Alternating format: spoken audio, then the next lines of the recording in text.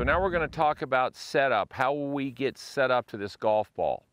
Now, when we're hitting these shots, we're predominantly on our lead leg. So basically, this is how I practice these shots. I mean, I'll come out and I'll set up, I get the club set up, and then I stand just on this foot. So that gives me a good idea of, exactly how I want to be set up to hit the ball.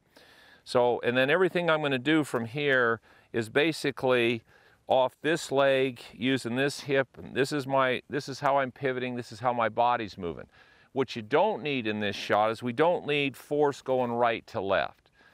That's a speed producer. These shots, it's more about controlling precisely the distance than the trajectory than it is necessarily hit it far.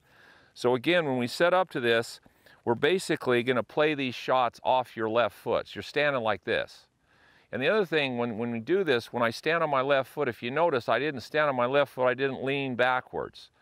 I mean, that doesn't make any sense. If I told somebody, you're standing here, you got to pick your right foot up, what does my upper body do? It's just a counterbalance.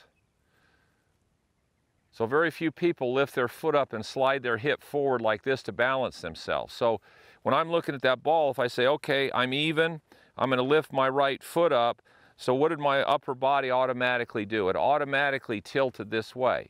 So it offsets that thing, so it puts me over my foot. Now this is where I'm going to be when I hit my shots. And then it's about just staying there, and then this becomes more just a rotational issue than there is any lateral motion or force going right to left. So again, when we get set up, we're going to be playing these shots, pretty much all these shots from, say, even 100 yards and in from right here.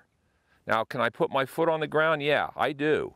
But I come up and then I put my foot down. But what's going on here? I'm basically playing off this leg. So that's how you get a feel for your setup.